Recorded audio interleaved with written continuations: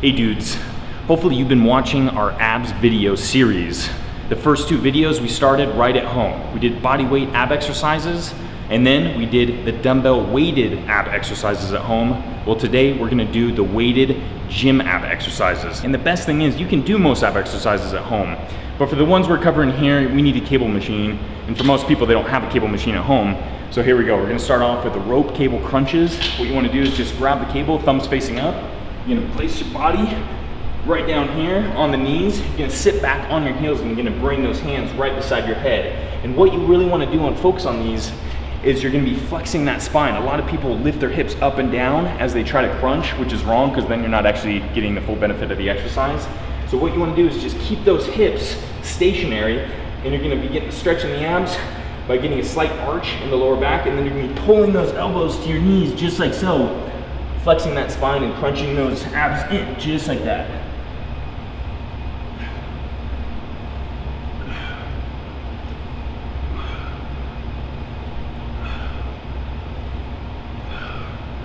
And as you can see, when I'm pulling down, my hips aren't moving. My hips are still sitting back on the heels and really just flexing in, getting that nice crunch. Good thing with these is too, is you can go really heavy on the cables.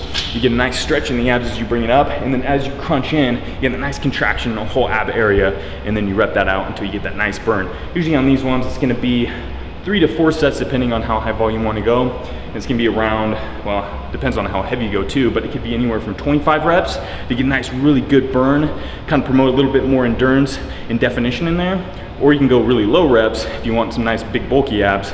You get a little bit higher on the weight, kind of help build the ab muscles themselves, a little bit of hypertrophy range, which will be around the 10 to 12 rep range. Next exercise on the list is gonna be the cable wood chops. So what you wanna do is usually adjust the cable to about mid to low range.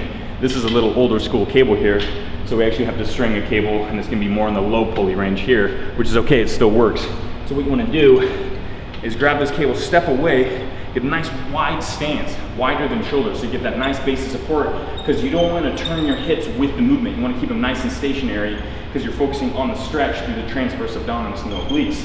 You're going to turn towards the cable, grab it with the next hand, just like so. Once the cable's on there, actually. There we go. So you're going to grab it just like so, and you're going to pull up, twisting through the abs and transverse abdominis, just like that. Get that nice stretch here. As you notice, I'm not following with my hips. I'm keeping them facing forward and stationary.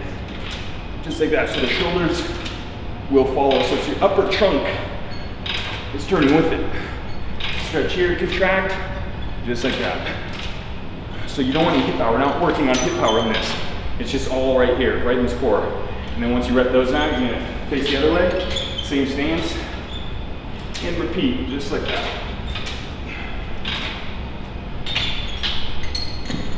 So these ones, you're gonna hit about the 3-set range and do 15, 20 reps. And it's just like any other ab exercises with weights. You can go really high weight, work a little bit more on strength, or you can go really low, really high reps, low weight, and rep it out, work a little bit more on endurance, some of the definition, because you're gonna be burning a little bit extra calories because of the higher volume. Third and last exercise we're gonna be doing is the hanging knee raises, but weighted. So you're actually gonna be holding a dumbbell in between the feet. The hand grip, as far as what the width is not gonna be super important as long as you have a comfortable grip. And it's gonna be overhand or underhand, whatever it may be.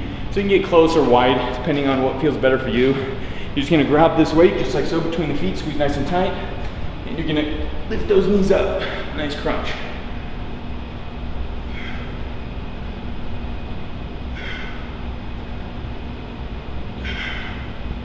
As you can tell too, I'm not just lifting my knees where it's parallel to the floor. I'm trying to bring it past, crunching the knees all the way up to the chest. My hips are actually rotating.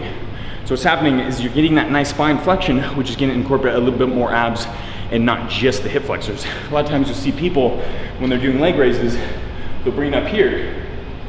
This isn't involving a lot of abs. What you gotta do is go past parallel and crunch it up, because you're trying to mimic like a reverse crunch, like how you crunch the top half. This is crunching the bottom half, so you need to get that nice flexion in the back still, the rotation in the hips, the nice squeeze.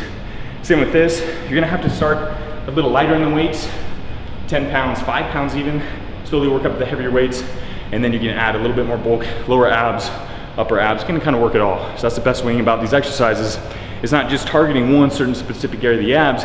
It might focus a little bit more on the fibers depending on the range of motion, but you're just hitting everything in general, and that's what you really want to do.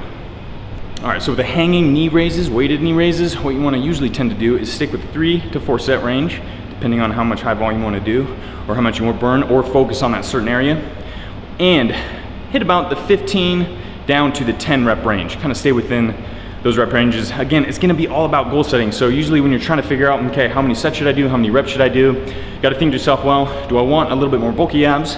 Or do I wanna kind of lean down a little bit more, get a nice more swimmer's body or athletic kind of physique looking? Well, you're not gonna go as high as weight. You're gonna go a little bit more repetition, get a little bit more endurance in the abs, rather than just pure strength on the lower rep range. So that's what you gotta do, is ask yourself as far as goal orientation goes. And that's really gonna answer the rep range or even set range.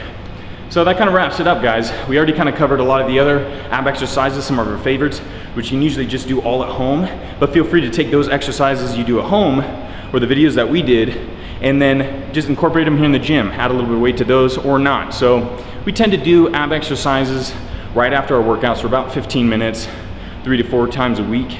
You know, again, it's all kind of depending on how you're feeling. If you have a really heavy leg workout, you've kind of worked your core quite a bit already. You don't necessarily have to add abs on top of that unless you really want to, unless you're feeling kind of frisky, which a lot of times we're dead by legs anyway, so we do abs maybe on a little easier workout like arms. So that's it, dudes. Hopefully you enjoyed it, and as always, stay buff.